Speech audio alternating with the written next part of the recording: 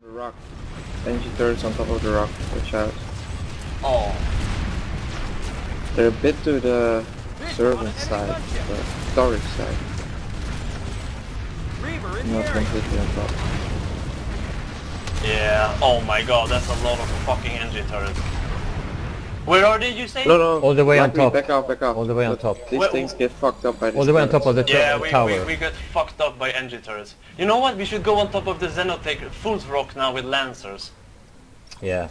That's what we should. Hey guys, this is MattiAce. So I was watching Kid Riot stream the other day, and he was talking about when you get killed by somebody, how a lot of us, well, including him though, of course, really wanted to get payback on that person, and how that impacts the game, how you kind of lose focus on what you should be focusing on, and you're going for this certain individual.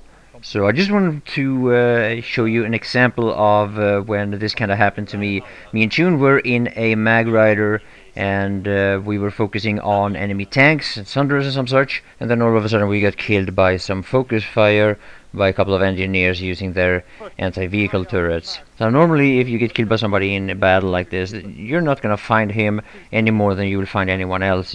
There's really no point to it. You're just gonna have to fight in the same battle and hope that you will kill him in the next time you face each other. But in this case, having a bunch of engineers on top of a Crossroads watchtower, if they can stay there uncontested with their AV turrets, then there's no way our tanks can approach.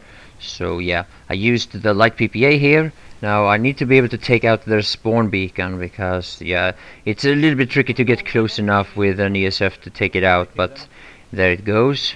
Now this is my drifted jet to load out, and I have C4 with it. So we're ready to check out if somebody used the beacon just before I killed it, and yes, I was able to take him out. Of course, what I want to do now is to blow up a tank with my 2 bricks of C4. Now that's not what's gonna happen, but yeah, I'll be able to get something.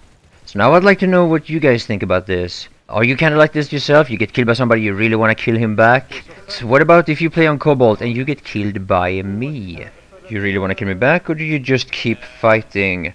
Another thing that I think also makes a big difference is, did you get killed in a vehicle, or did you just get killed in an infantry fight? Because yeah, losing a tank like we just did would mean a lot more than being killed in a situation like this. Anyway, thank you all for watching, bye for now.